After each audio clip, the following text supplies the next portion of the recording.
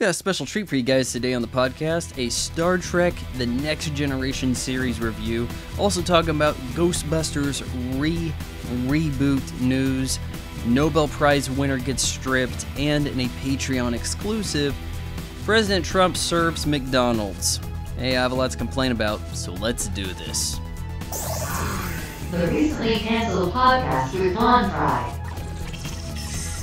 So being a Netflix subscriber, you know, this is, if you're listening to this in the future, before Netflix goes bankrupt, I checked out Star Trek The Next Generation. This was a show I've long considered one of my favorites. To the best of my knowledge, this seems to be the best Star Trek TV series, though I haven't seen all of them in their entirety. And you know, I don't like to assign a point value to a TV series because we all have good and bad episodes. It's very hard to judge TV series, especially if you haven't seen all of them. Now, if something's new and in development, I will tell you out the gate if the pilot sucked or not. In this case, I watched every episode of Star Trek TNG. It took me some time to get through them, you know, when I'm not doing these movie reviews nobody watches. And I just thought I'd give you some thoughts that I haven't really heard shared elsewhere regarding this series. Now, first, let me break down the principal characters here. We're going to focus on the primary cast as those who remained for most of the season.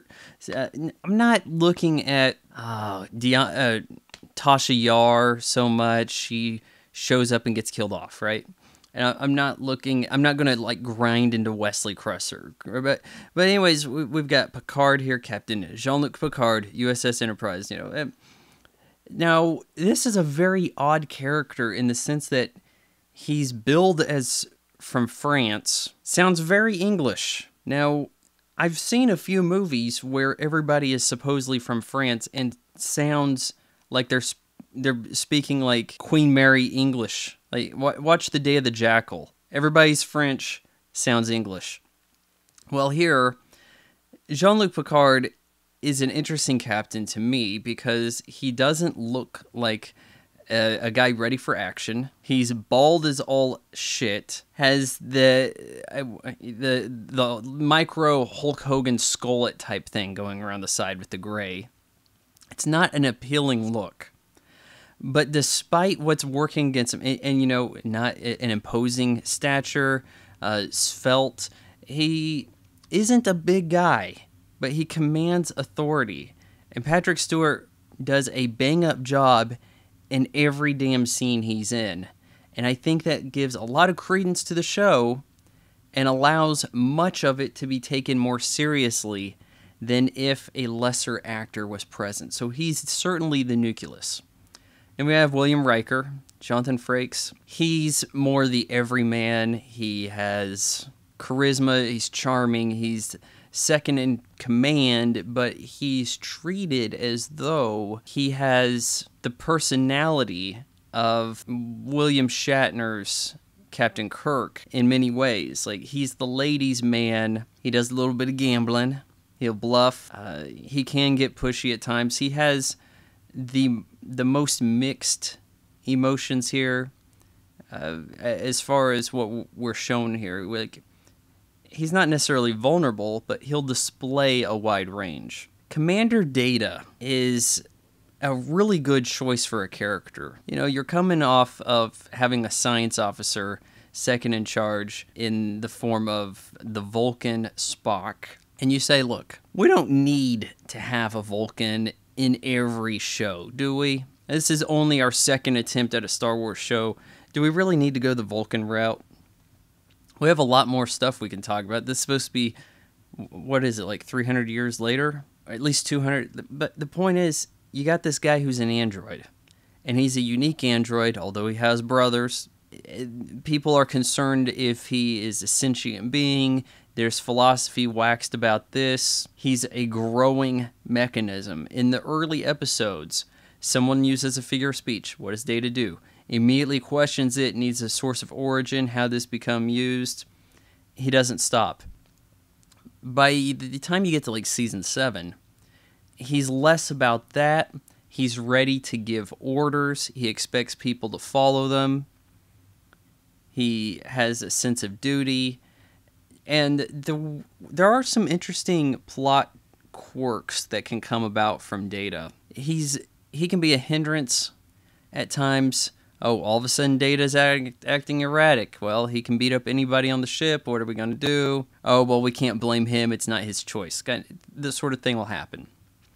There are times also where everybody gets knocked unconscious, but only Data can remember, and he makes a truce with some passing aliens to reset all the clocks, and they'll let them escape their clutches and all this stuff, but no one has to know about it, and he agrees. Things like that will happen too. Data's really cool. Counselor Troi is, and at the time watching this, I mean, I was a little kid. I remember when the last season was on, I was watching it new, and this was on... It was on the NBC affiliate in my town, and I thought the show was pretty badass, and, you know, it's sad to see it go and all this stuff, and I didn't realize at the time that Troi was such a shithead, but you hear those sort of things later on, like, everybody hates Troi later, right? Everybody hates Troi, everybody hates Wesley Crusher, but to really point out how useless this gal is, she's a half Beta-Z, half human, doesn't have telepathy powers, but can sense emotions.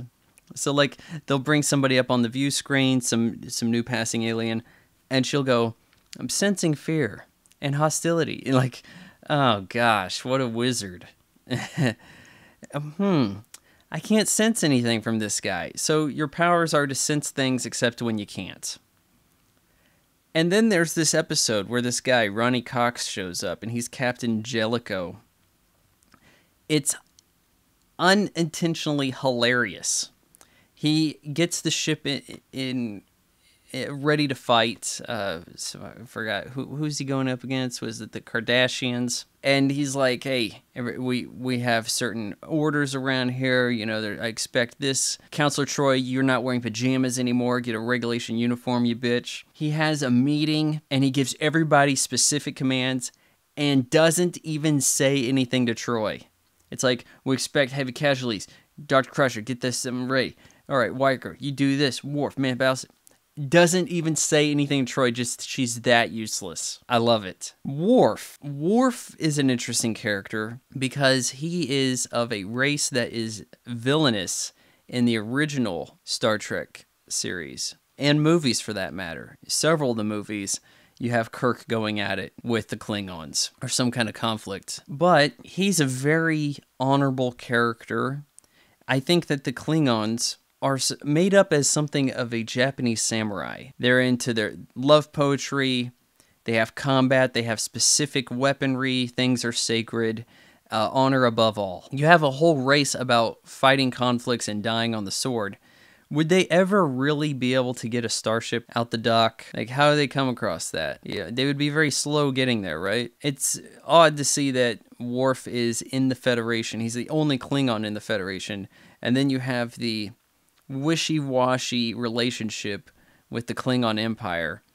And Worf's involvement in that inadvertently puts Picard and the Enterprise, which, though being the flagship of the Federation, they're always at the center of some kind of weird infighting thing with the hierarchy of the Klingon Empire. Well, we have to go to Kronos because somebody had adjourned a meeting or something. It's like, now they have to appoint this guy, so we need someone to oversee the succession. Picard, can we maybe get you to do that?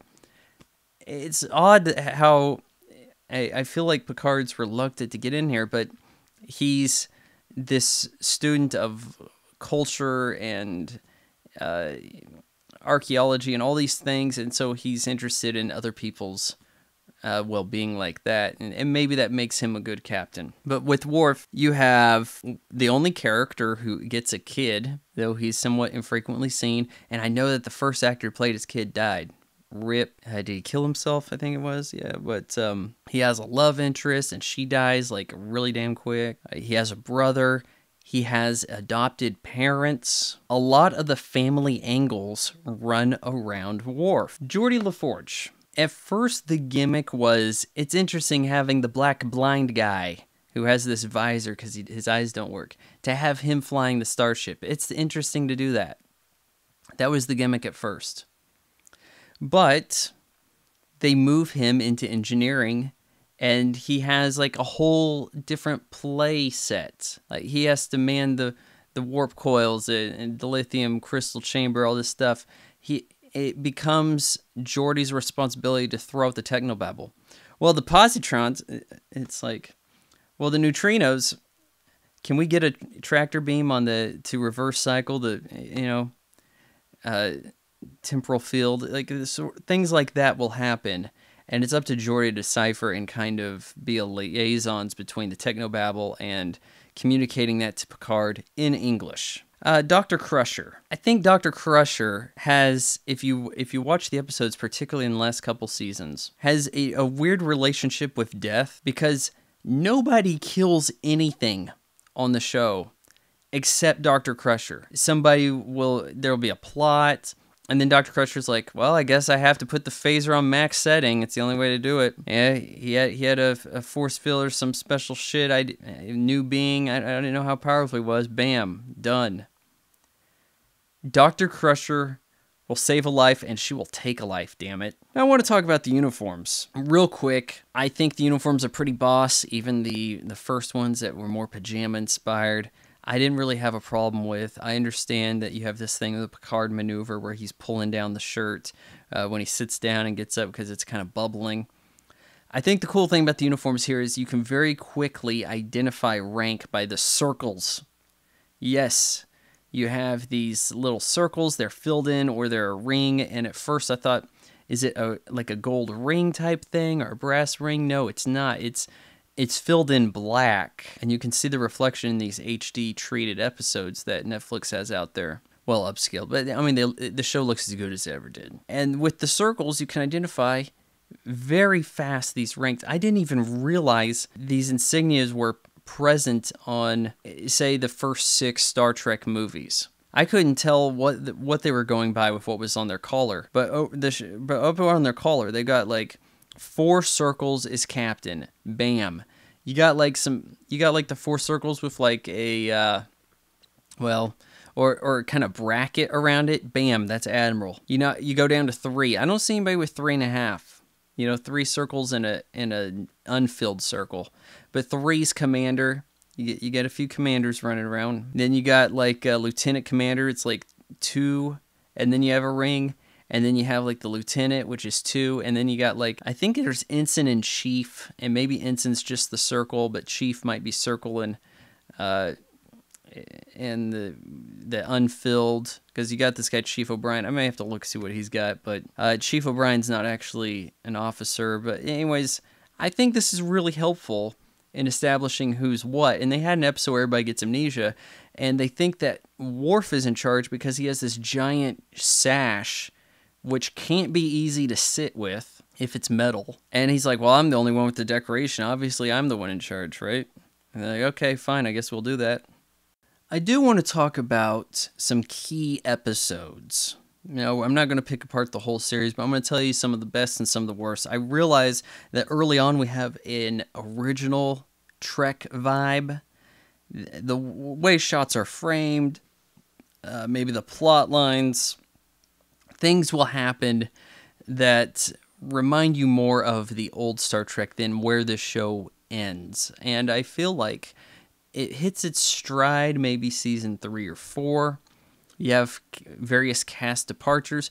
You have Dr. Crusher disappearing for a season, being replaced by an older lady, and then coming back. And it's weird that she leaves, but Wesley Crusher's still there.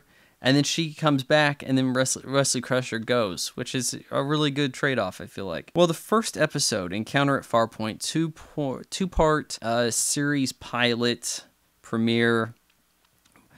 This episode, I think, would cause a huge problem today for fans of a franchise getting a new series. Huge problem. There's a big ask here. First of all, you're watching Star Trek without any of the people you care about from Star Trek. Granted, very last scene, a super aged up DeForest Kelly comes by and he's an admiral and he's like, oh, the ship's got a good name, you take care of it, it'll take care of you, that sort of stuff, right? You're not getting, oh, well, we wanted Captain Kirk. We want another Captain Kirk.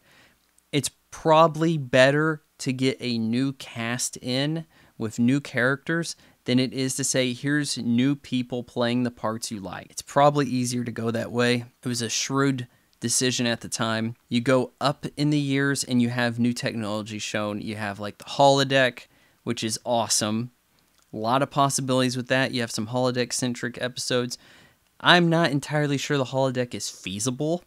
It actually seems to me like in reality we would be closer to getting the Matrix to work, tapping into your mind and getting you to think things are real, than to build simulations physically. Especially when people walk further away. How does it's confined space? How does any of this work, right? Well, that's the sort of thing that is shown off in Encounter at Farpoint, the first episode. Also introduced to the most powerful being in the Star Trek universe, Q, played by John Delancey, who seems to share power with the Continuum, the collection of Q. He can get cast out of it and become like mortal or something. He has to prove himself to get back in. He can find another Q, like there's Q offspring or some shit. Things like this go outside the reaches of science fiction and become far more fiction fantasy a la Star Wars than what Star Trek is usually cared to be called of. People look at Star Trek like that's sci-fi, and Star Wars, that's sci-fantasy. Well, or fantasy-fi. But I'm thinking that Q's ability to be God, to do whatever he wants at whatever time, to torment people, you could look at it as a way to get people out of any sticky situation. Well, we just need to get Q to help us. But he is a bully. He's looked at as a villain. He doesn't... There's not really a lot of people that die because of him.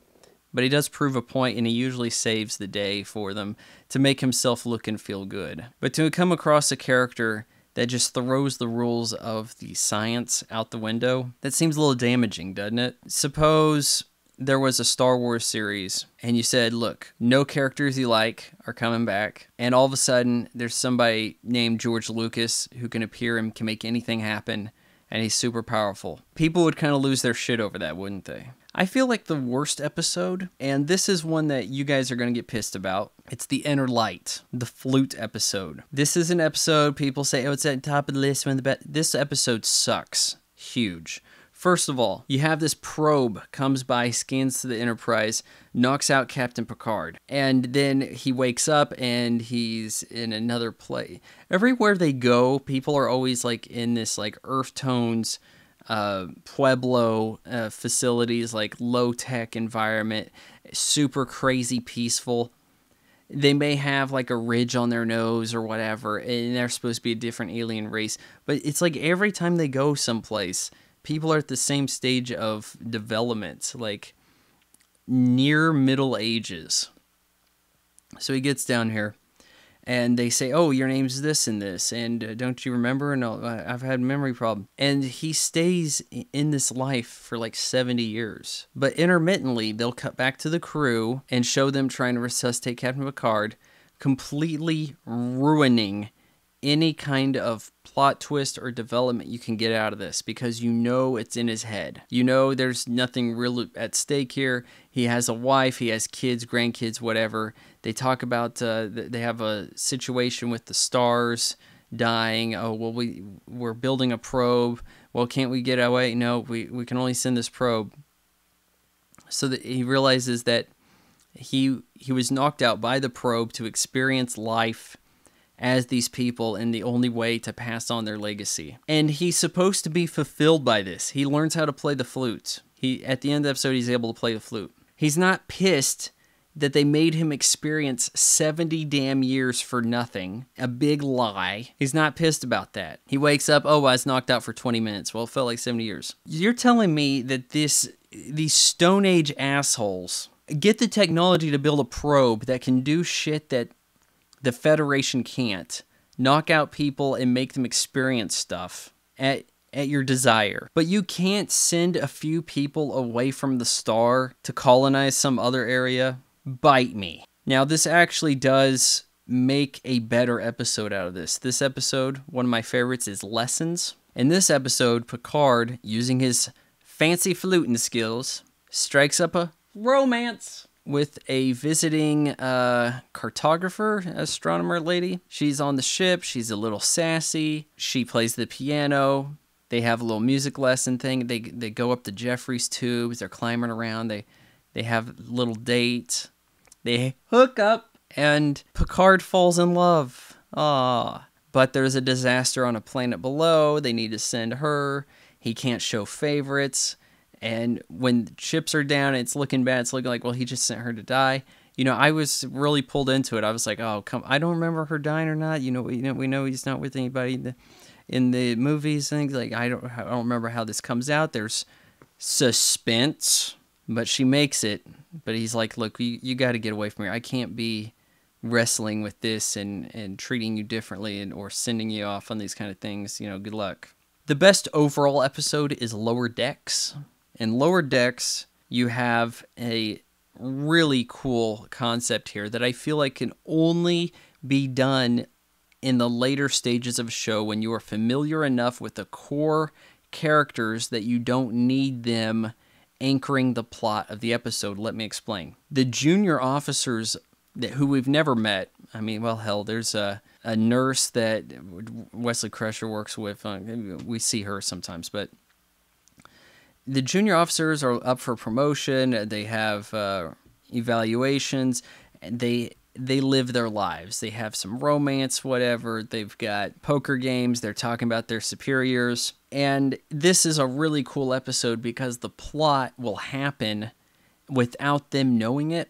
All of a sudden, there's a Cardassian aboard. And it's like, well, this girl gets pulled into it. This Bajoran Sito, was that her name?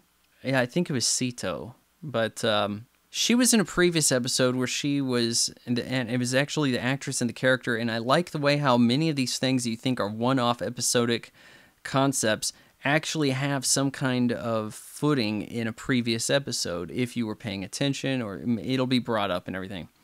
She was in a thing with Wesley Crusher. There was an accident, somebody died, and Picard was tough on her and said, hey, so you've been lying about your record, all this stuff, but I had you put on the ship on purpose because I knew I was the only one who could give you a fair chance, but we got this Cardassian aboard. He's defecting. We need to take him back to their territory, and we think that with you being a Bajoran in your conflict with them, that you make the perfect mule to do this, and she's up for the task. And an unfortunate thing happens, and from all accounts, it appears as though she got killed during this dangerous mission while trying to escape there was a escape pod capsule for her. She goes in it, and from their reports, it got blown up. Maybe she's captured. You could hold out some hope. But you have the other officers are, talking about her life, and she was a favorite of Worf. She did his tests, and she was a good security officer, and it does a lot to flesh out all these other people on the ship. You got maybe 1,000 people aboard, and you wonder what their lives are like, aside from Whoopi Goldberg, who comes and goes, and I don't think she's in the last season. She's in like season 2 through 6 or so, just kind of serving drinks and talking about how she's old. But I thought that was a really cool episode, and my personal favorites. And I don't know if I'm going to watch some more Star Trek after this. May try to continue up the chain, or Deep Space Nine, Voyager, maybe Enterprise, if it's available on there, but maybe I should check out the original. I've seen maybe, 5 or 6 episodes when I started streaming that a couple years back, then resumed Star Trek TNG when they got it upgraded to HD specs. One more thing barely worth bringing up. You ever notice how in Star Trek or Star Wars or anywhere, all the ships are on like the same plane? Like, the Enterprise will roll up on somebody, and they're all facing each other. They don't come in from the side. One of them's upside down. Isn't that a little weird? Because there's really no point of orientation in space. Or is this something the Federation agreed upon? But that's my take on Star Trek TNG. What'd you guys think?